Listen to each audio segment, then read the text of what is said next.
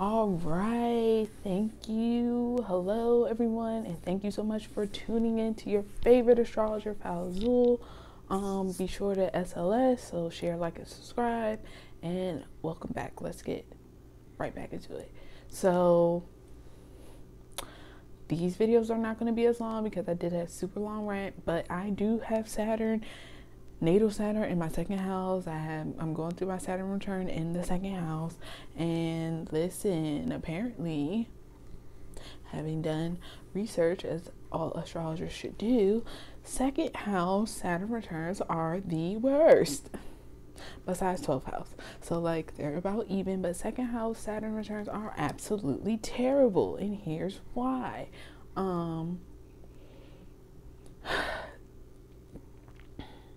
Now, so naturally, your self-worth is tied to the second house. And the second house is the house of just everything tangible, like the material things. This 3D world is like the second house. You know what I mean? This simulation that we're in is the second house. So you're lacking all of the physical things that you would need, all the physical resources that you would need that comes with the second house. So that means, obviously, more than anything, yes, your self-worth is tied to the things that you have, and the physical things that you have.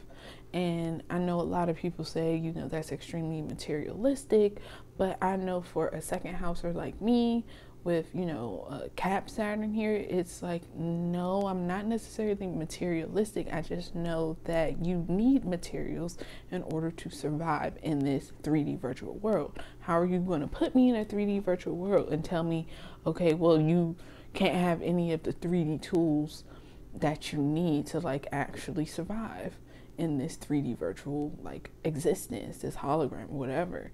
So yeah, those things are taken away from you. Like, again, I've said this in many a video, I record everything on my phone. I don't have any phone service. I haven't had phone service in like a year because life happened and I couldn't pay for it, and I still am unable to pay for it. And I owe Verizon like mad bread to turn this phone back on. And I'm like, bro, I don't have it. So I'm going to try to generate as much wealth in my own business and my own enterprise with the tools that I have. So second house is just like drilling you to do what you can with as little as possible, like the bare minimum, like poverty, like seeing how you can escape poverty. That's basically the second house like return in Saturn. Like Saturn returns, second house natal. Like when it returns to you, everything is taken away from you, and it's like, oh, like how can you survive on a deserted island? This is like a One Piece reference. How can you survive on a deserted island with 5 days worth of food for 30 days and 2 days supplies of water? How are you gonna make it? Figure it out. Like, you know what I mean? So yeah, it's been rough, and especially when, like, again, your self-worth is kind of tied to the material success that you have, because let's be honest, even if you have the spiritual wherewithal to do blah blah blah, like ascend and transcend and astral plane and astral projecting and remote viewing and all of this, that, and the third, if you don't have these material things, you don't have a home, you don't have a car, you don't have, lights and all of these comforts, that not even comforts, but like actual things that you need. It could sound very first world of me, but like, bro, you need clean drinking water to survive. You need clean food that's not going to kill you to survive. You need these things. You need money, at least here in the United States. You need money to survive. You do. Like, it's not up for debate or question. You need money.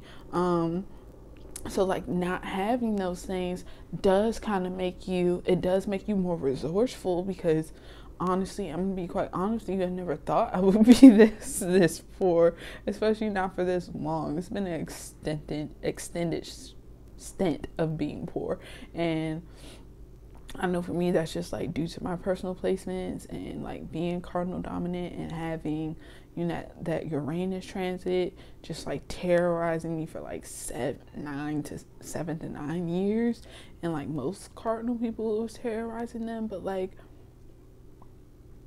yeah, if you were a cardinal and it was terrorizing you, and you're older and you're past your Saturn return, or you're younger and you're not there yet, like this isn't like, is, I don't know, my particular like slot of group of like people born between like 1988 and very early 1991, like we have a really tricky, like cardinal folk people who like were born in that, we've had it extremely hard because it's been back to back. It's like, oh, okay, I just got out of Uranus transit, and I had Uranus transit, squaring Saturn at one point, but I was in that Uranus transit for like 7 years before Saturn even got into Capricorn and squared that Aries Uranus. And then I'm still having Saturn return in that squaring most of my chart, or opposing, or doing whatever it's doing in my chart as well. So it's just kind of like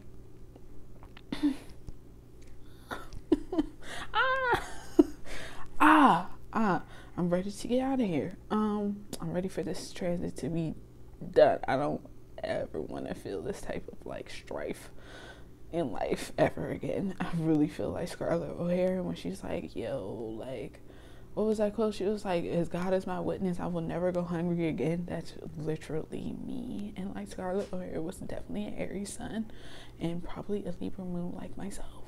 Probably Gemini moon though, because she was like a fucking mess. Love her, fucking mess though. But yeah, so it's just like taking away everything, all these material things and resources that you feel like you need, and that you honestly do need to see how you're gonna make it. But apparently, luckily, maybe luckily, if you survive the transit, you're gonna be an older rich person. So the thing about Saturn is like, okay, with all of like human history, it's up for debate, because humans have lived for a very long time, and humans in my family have lived for a very long time. But then sometimes, like overall, especially like in the medieval era, people did not live and that long. Like the longest they would live is to like 40 or something like that. So imagine 30 being like your old age or whatever, for most people throughout human history, because they didn't live until like, if you made it to like 50, that was like, whoa, you were ancient. That's up for debate though, because like you have instances in the Bible and like other texts where, and like even like bones that scientists have found where people have been older. So I don't, okay, take it with a grain of salt. Anyways, but yeah, so you have apparently Saturn like blesses you at the end of the transit, and you'll be, you know, blessed with things because you're a master after you master the grueling task of and testings of Saturn. And folks were seen as being in their old age in their 30s, okay, because they would die by the time they're like 35, 40. Okay, so we're like senior citizens. So folks with second house Saturn tend to be extremely rich if they master the second house Saturn like transit. And yeah, they usually end up dying rich. Let's keep our fingers crossed. I really hope that's the case, because it's like this level of poverty this level of like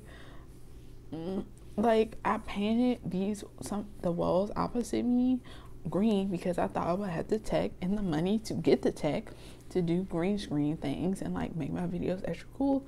And then it's like, oh, well, now I have to be resourceful and buy $10 backdrops off of Amazon because I don't have the money to buy the computers and the systems to do that type of shit. I don't have it. I don't have thousands of dollars to do that. So, I'm sorry, this dress is itchy. Oh my God. The seams. I don't like seams. Like, I do not like seams in clothes. I wish there was like completely seamless clothing. Pet peeve. Anyway, so yeah, so once you master it, you'll get all of the things. Who has that? That's famous. Mark Zuckerberg. That's not really the best example because he's like going through shit right now. But he's a billionaire at least. I mean, better to go through shit as a billionaire than not. Let's be honest. But yeah, so yeah, okay, so hopefully, folks like me will die rich and won't have to worry about being this poor ever again. We'll see. All right, so yep, thank you so much for tuning in. Your life is your art, and I'll see you soon. I am going to actually try to do, I think Jupiter. I'll do Jupiter in the houses to make it a little bit easier for folks. Because I haven't done that. I have done Uranus in the houses, or at least by sign, I think by the houses, but they're not like separate, they're all in one video. So I'm going to try to separate them out so you don't have to hear like things that don't apply to you. So yeah, again, thank you so much for tuning in, and I'll see you soon. See ya.